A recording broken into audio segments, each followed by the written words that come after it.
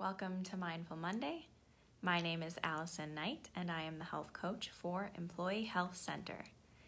Today, we finish up our Mindful Way Workbook, but not our mindful practice. We have learned about recognizing aversion and those feelings of just wanting to avoid. We've learned about allowing things to be, recognizing and identifying those unpleasant and uncomfortable emotions and feelings. And once we do this, realizing how it affects our body, the bracing, the tension, the tightness in our body, and by acknowledging them, allowing them to then pass by, allowing ourselves to move forward and not get stuck in that negative feedback loop. We've talked about seeing thoughts as thoughts, realizing that they're not the truth, that we're creating this story based on feedback we're receiving with various senses, and the more that we gather, the more that story changes. And so our thoughts are not necessarily fact. We've also talked about how various activities in our life can either nourish or dampen our mood, so it either brings us up or brings us down. Making a list of those and identifying which ones feed our happiness or which ones fuel those uncomfortable and unpleasant feelings. We've also talked about then furthering that and recognizing changing what you do can change how you feel, creating a list of mastery activities that aren't necessarily causing joy while you're doing them, but create a sense of accomplishment afterwards, or a simple list of pleasury activities that give you pleasure while you do them. Having that available so that you can then create a relapse signature or an early warning sign of all your triggers and your unhelpful thought patterns, and also having that list of things to do to help you pull yourself out of that downward spiral. We've been wrapping up the last few weeks and talking about how do you create that sustainable mindful practice? How do you bring that into your everyday? The more that you continue to do it, the more it's going to continue to help you when you really need it and help you keep more level-headed and balanced throughout your life and your day. We've talked about starting small and building on those small steps so that you feel successful and that you're able to continue doing it. And now we want to identify a heartfelt intention for sticking with that mindful practice. So I want you to take a minute to get comfortable. Take a few deep centering breaths. When you feel comfortable, gently close your eyes and ask yourself, what is most important to me in my life, or what do I value most that mindfulness practice might help with? See if it's possible to let awareness respond in its own way, in its own time, allowing the depths of your being to process the question at a level beyond the usual thinking mind. Just take a little while to think about it. And when you are ready, take a big, slightly deeper breath and flutter your eyes open. If you discovered a reason to practice mindfulness that connects with something about which you care deeply, take a moment to jot it down and write or remind yourself, as best I can, I intend to continue mindfulness practice because, and write your motivation, your value, your reason down. If you're struggling or you didn't have enough time to think about it, realize that we all already have something deeply rooted in us that's motivating to sustain our practice, and that's the simple, precious birthright that we all share to care about people, including ourselves. And that right there can be your motivation for continuing your mindfulness practice.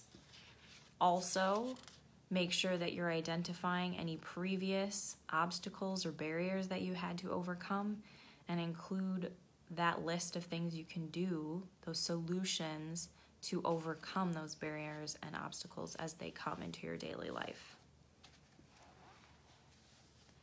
Now, some tips for sustaining a daily formal mindfulness practice. Remember, start small. You can always build onto it. Include that 3-minute breathing space. It's always that first line of defense. You can do it anywhere and you can do it quickly.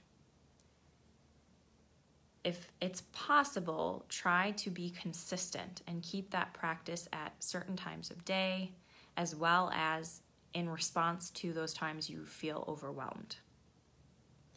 If you practice like caring for a plant, watering it little by little instead of throwing a bucket at it all at once.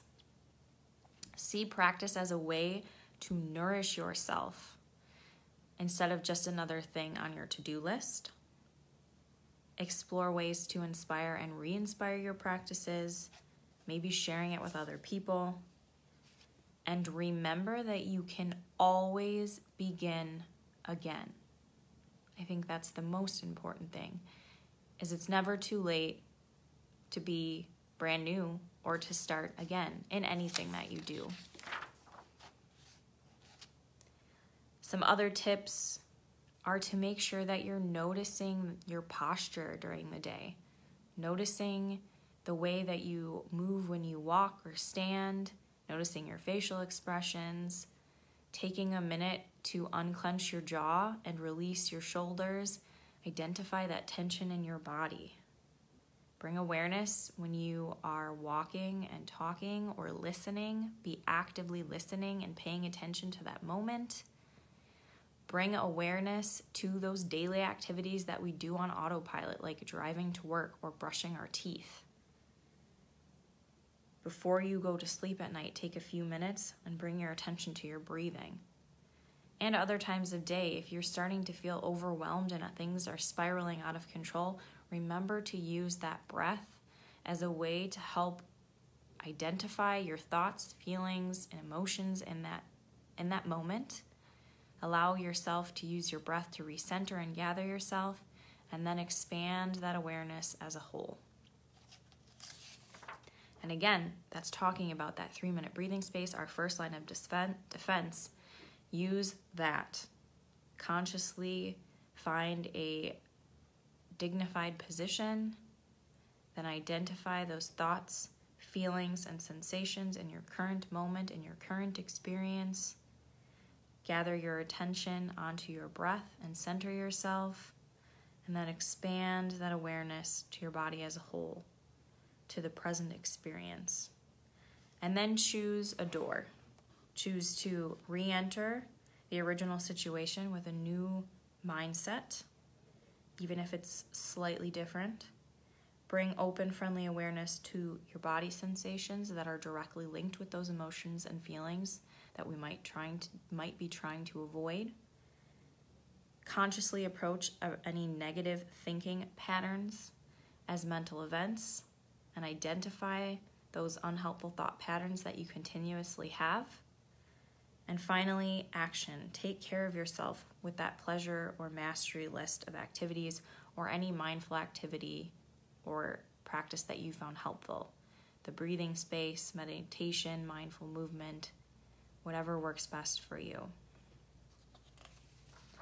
And as we wrap up the Mindful Way Workbook, I want to read a short poem for you. Love after love. The time will come when with elation you will greet yourself arriving at your own door in your own mirror, and each will smile at the other's welcome and say, "Sit here, eat." You will love again the stranger who was yourself. Give wine, give bread, give back to your heart, to itself, to the stranger who has loved you. All your life, whom you ignored for another, who knows you by heart, take down the love letters from the bookshelf, the photographs, the desperate notes. Peel your own image from the mirror. Sit. Feast on life. Hopefully you can take everything that we've talked about in the last 28 weeks about mindfulness practice and continuing it into your life. Although we are done with the Mindful Way Workbook for now, we are going to continue the practices we've learned in here, and I will also be continuing Mindful Monday, and we will be going through some other practices, meditations in the next coming weeks, such as self-love, guided imagery, a nature walk, all other practices that you can then implement into what you've learned through this Mindful Way program. Thank you so much for joining me this week. We will see you next week on Monday, and I hope that you have a wonderful and mindful Monday.